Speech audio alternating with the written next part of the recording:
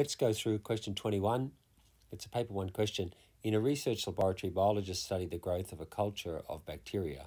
From the data collected hourly, they concluded that the culture increases in number according to this formula, where N is the number of bacteria present and T is the number of hours since the experiment began. Use the model to calculate A, the number of bacteria present at the start of the experiment. Well, that's when T is 0, number of hours is 0, so the function is represented with that notation. 35 times 1.85 to the 0 power, which equals 35 bacteria. B, the number of bacteria present after 4 hours, giving your answer correct to the nearest whole number of bacteria. So we do the same, the 4 hours. Now remember, note that that is already in hours.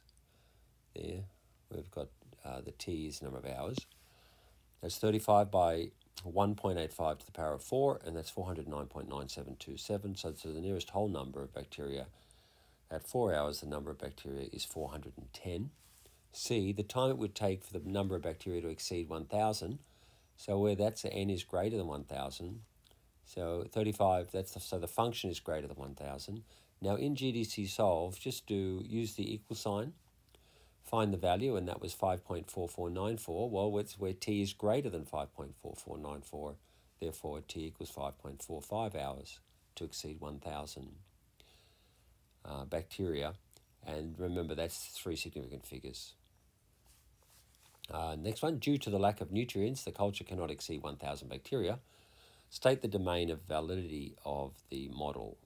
And so that would be like this, and we know it's greater than or equal to 0, but it's less than 5.45, as we established up here, because at 5.45 hours it exceeds 1,000, and it says that it cannot exceed 1,000, so we end up with that. Great. Question 22, it's a paper 1 question. Mr. Williams, well, there's a great name, is about to retire and he needs to decide how his pension should be paid. His pension provider offers him 3 payment options, option 1, option 2, and option 3. Determine which option has the greatest total value. Justify your answer by showing all appropriate calculations. Option 1, $10,000 each year for 10 years. So that's 10,000 times 10. That's 100,000, so the total value is 100,000. Option 2, that's 2,500 in the first year, and then the amount increases by US 2,000 in each subsequent year for a total of 10 years. This is clearly an arithmetic sequence, so we're going to use a summation general formula for an arithmetic sequence. So that's 10 years, and it's n on 2, so that's 10 on 2 times the U1, which is our 2,500, plus 10 minus 1, n minus 1, times D, and D here is 2,000 because it's increasing by 2,000 each year. So that resolves itself to 115,000, so the total value is 115,000. And finally, option 3, that's $100 in the first year, and then the amount doubles in each subsequent year for a total of 10 years. So this is geometric, so that first one is 100, and then it doubles, so R is equal to 2. And then we use the summation formula for a geometric sequence here where R is greater than 1. And that resolves to 102,300. And so the question was, determine which option has the greatest total value. And so that would be option 2 has the greatest total value, because it's $115,000.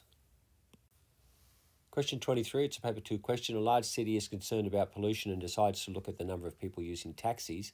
At the end of the year 2010, there were 50,000 taxis in the city. At the end of the nth year after 2010, the number of taxis is 1.1 to the n minus 1. A1, find the number of taxis in the city at the end of 2015.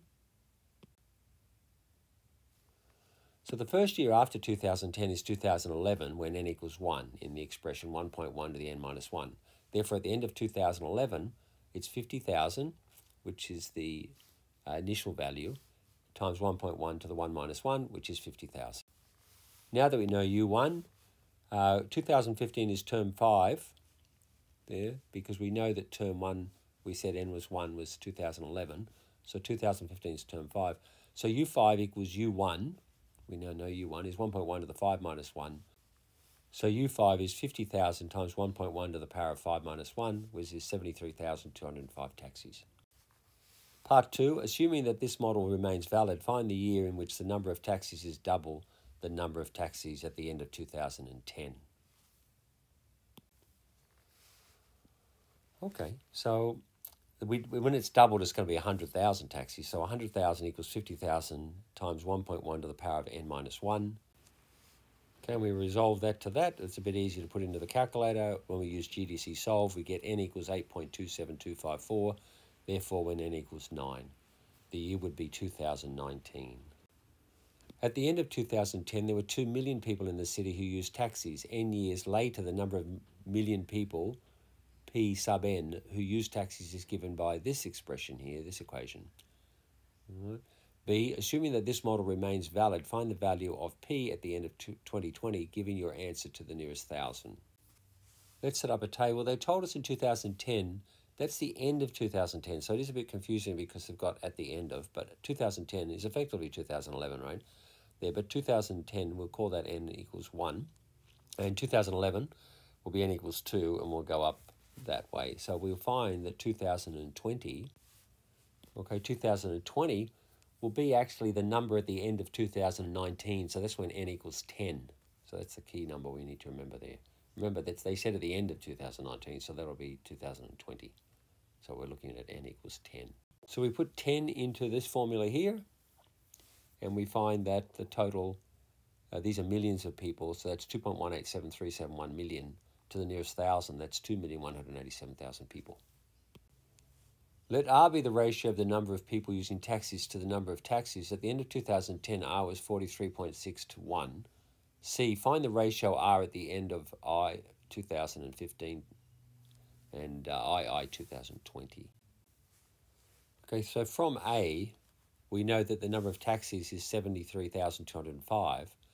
To find out what the population is, though, we're going to use 5 because we said that the population in 2015 is going to be at the end of 2014, so that would be 5.